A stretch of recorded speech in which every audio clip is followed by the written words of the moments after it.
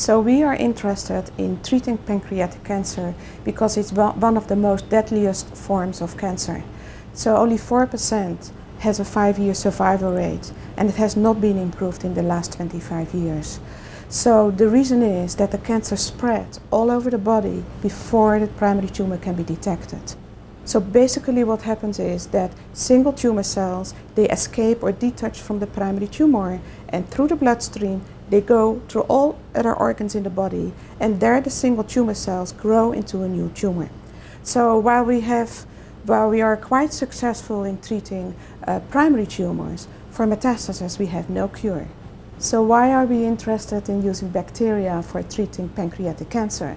The reason is that in 2009 we discovered that a bacterium called Listeria monocytogenes is able to go selectively to metastasis in primary tumors and infect the tumor cells and kill the tumor cells.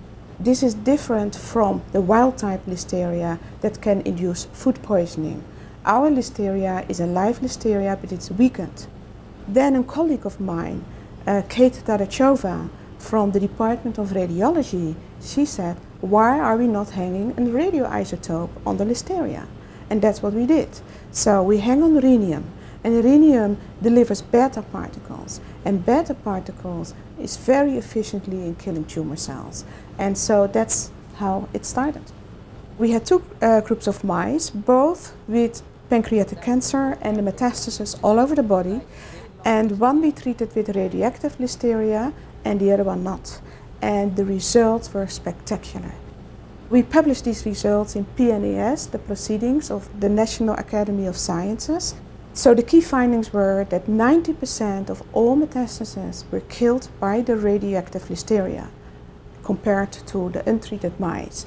On the left side, this is the liver of a mouse, non-treated, and you see here many metastases clustered in the liver, while when you look in the mice treated with radioactive Listeria, just a few metastases are visible. So the other important findings were that the radioactive Listeria was less effective against the primary tumors. But primary tumors can be removed by surgery or radiation or chemotherapy, but metastasis not. And another important finding was that the radioactive Listeria did not kill healthy cells. And that is, very important as well. Next, we like to try different isotopes. Also, our goal is to eliminate 100%, so all the metastases. And we can only do that when also the primary tumor is removed. If there's a little bit of the primary tumor left, it is a source for new metastases. So that's why we also focus in our lab on combination therapies that can also eliminate completely the primary tumor. So we believe actually that our approach we can start a new era using weakened Listeria to deliver anti-cancer agents to the metastasis and the primary tumor in pancreatic cancer. And I think that's very exciting.